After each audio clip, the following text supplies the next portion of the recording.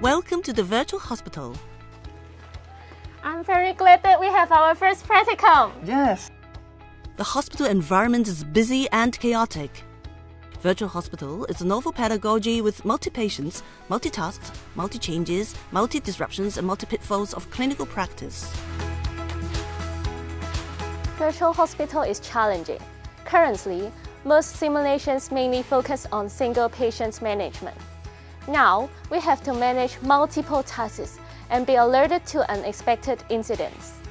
Our virtual hospital can generate over 1,000 combinations of randomized situations with different levels of complexities. The system adopts a gaming approach to motivate students to accomplish their learning goals. With the VR devices, the student can experience the distorted auditory and visual perceptions of the patients and develop empathies toward the older patients. We have to respond to the needs of the patients using the voice recording function. The multiple choice questions give me a chance to think about my actions. Over 1,000 students participated in the virtual hospital. It is now integrated into the nursing curriculum.